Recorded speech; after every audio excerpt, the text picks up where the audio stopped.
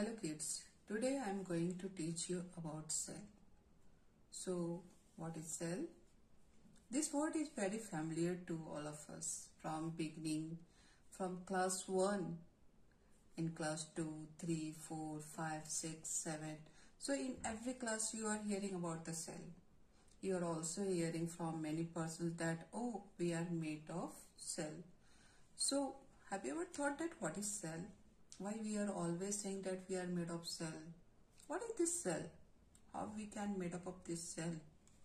So let us clear this doubt. We will try to clear this doubt today. So what is cell? In science, what is the definition of cell? We are saying that cell is a basic structural unit of an organism. What we are saying? We are saying that a cell is a basic structural unit of an organism. So why it is basic structural unit of an organism? What is basic structural unit? So we are saying the things basic unit means the smallest unit. The smallest unit of an organism is called as cell. We are also saying that cell is a unit of life. Unit of life means all the living beings are made up of cells. So we can understand this by an example also. Let us see a wall. A wall is made up of bricks. Yeah. So many bricks are used for making a wall. So how it works? How a wall is made by a bricks? Suppose this is a brick. I have taken this building block. So this small block, the single block, suppose this block is a single cell. So it is a single brick. When we are putting this brick together, then one more brick we are putting here, then one more brick we are putting here. Now what we made? We made a wall. When many bricks come together, when the single bricks come together, they make a wall.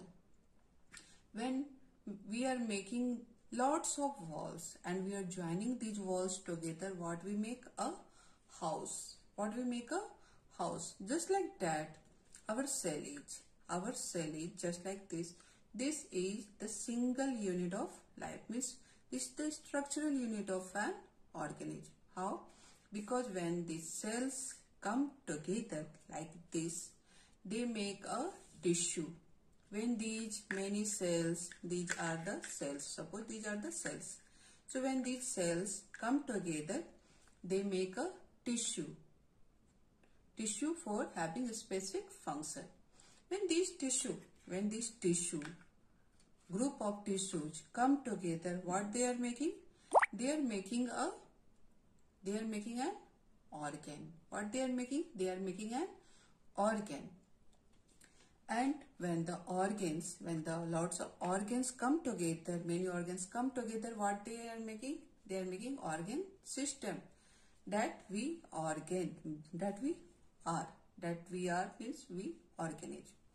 So that's why we are saying that cell is a basic unit of life. I hope that now it's clear that why we are saying that cell is a basic unit of life, or we are saying that it's a structural unit of an organism. Now let us see who discovered this, by whom this cell was discovered. So in 1665, Robert Hooke, a scientist was there who discovered this, and he was Robert Hooke. He discovered this cell in a cork slice. In where he discovered it? He discovered in a slice of cork. So what was that cork? That was the bark of a tree. That was the dried bark of a tree. So what he saw?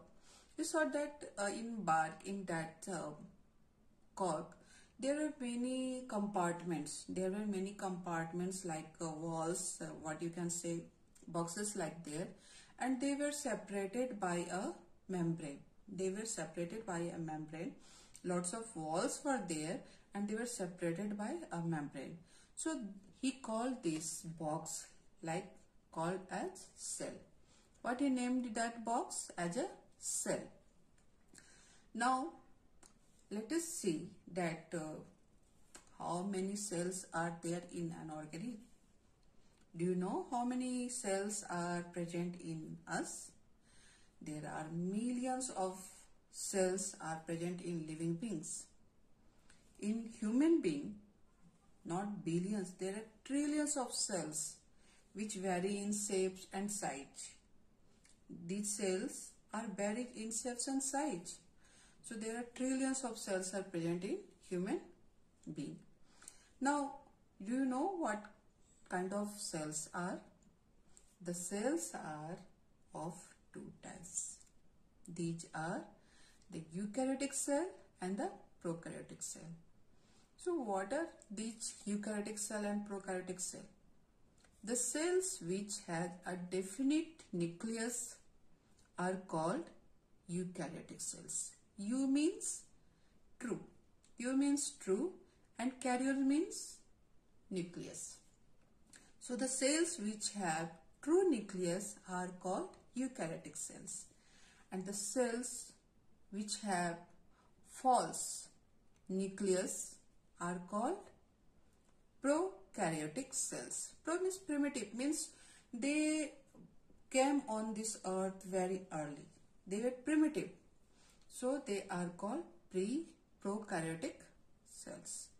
So for example, algae and blue-green bacteria. So what these are? Blue-green algae and bacteria, these are the prokaryotic cell example. And except these both, we all living organisms come in eukaryotic cells.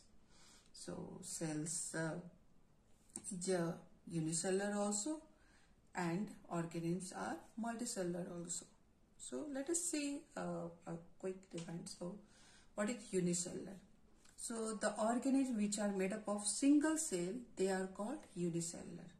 They are made up of single cell, but it doesn't mean that they are not functioning properly. They are not functioning regularly. They are also functioning as a multicellular organism. So what is multicellular?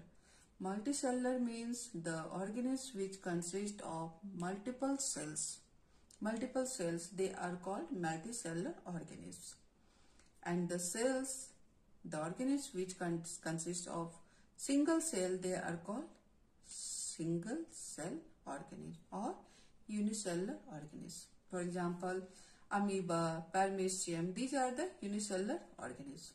But they are doing all their works properly.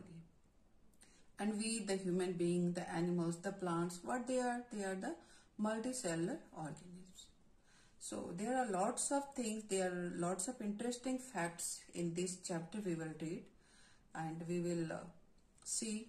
Hope you today class it's clear that what is cell, why it is called as the basic structural unit of cell.